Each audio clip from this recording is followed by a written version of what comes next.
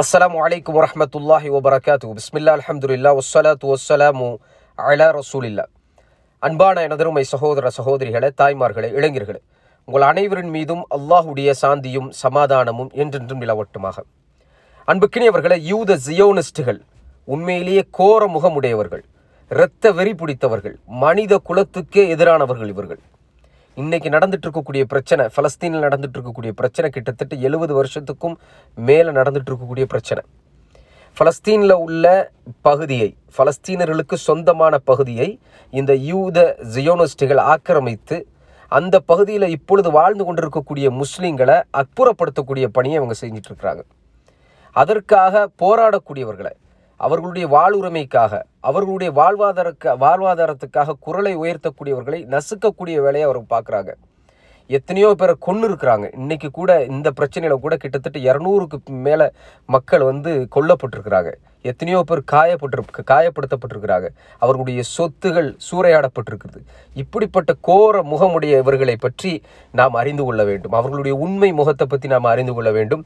இந்த வீடியோவில் ரீசெண்டாக ஒரு நியூஸ் சேனலுடைய ஒரு பேட்டி, அங்கே இருக்கக்கூடிய, அதாவது ஆக்கிரமிக்கப்பட்ட பகுதியில் இருக்கக்கூடிய அந்த யூத ஜியோனிஸ்டுகள்கிட்ட பேட்டி எடுக்கிறாங்க. அவர்களுடைய அந்த வார்த்தைகளை நீங்கள் பார்த்தீங்கன்னாவே தெரியும். அவங்க சொல்லக்கூடிய அந்த வார்த்தைகள்லேயே தெரியும் அவங்க எவ்வளோக்குள்ள வெறுப்புகளை உள்ளே வச்சுருக்கிறாங்க, எவ்வளோக்குள்ள அங்கே இருக்கக்கூடிய மக்களை வெறுக்கிறாங்க அப்படிங்கிறத நாம் பார்க்க முடியுது. சுப்ஹானல்லாஹ். I think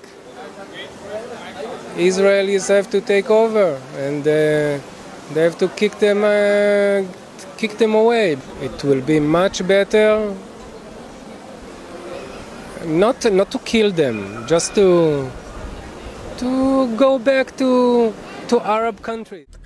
என்னை பொறுத்தவரையில் இவர்களை, அதாவது பலஸ்தீனியர்களை இஸ்ரேல் அப்புறப்படுத்த வேண்டும். அதுதான் மிக சிறந்தது. அவர்களை கொல்ல வேண்டாம், அப்புறப்படுத்தினால் போதுமானது. அவர்கள் ஏதாவது அரபு நாட்டுக்கு போகட்டும், அதுதான் அவர்களுடைய பூர்வீக இடம். But it's really rightfully ours if you look at the history and at the wars, and we didn't even start a lot of the wars, and we conquered these places rightfully, like it's ours. 1,400 years later we come back.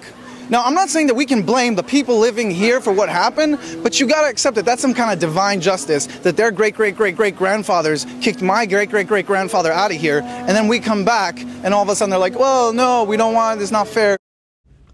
1400 ஆண்டுகளுக்கு பிறகு நாங்கள் இந்த நாட்டை அடைந்திருக்கின்றோம்.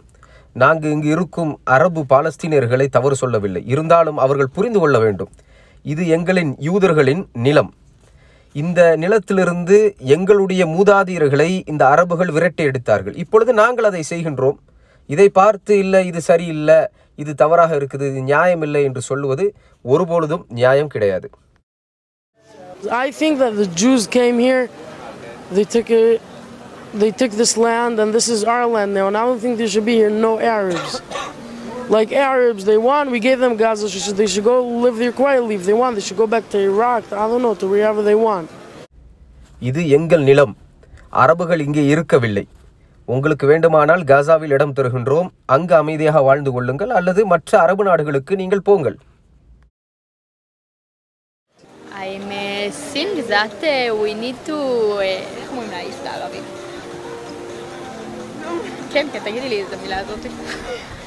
I don't think there's any answer to it. Really? There's only one way, I would carpet bomb them. You would carpet bomb them? It's the only way you could deal with it. Or try to stop them a different way. It never worked. I think that we're miserable. The Arabs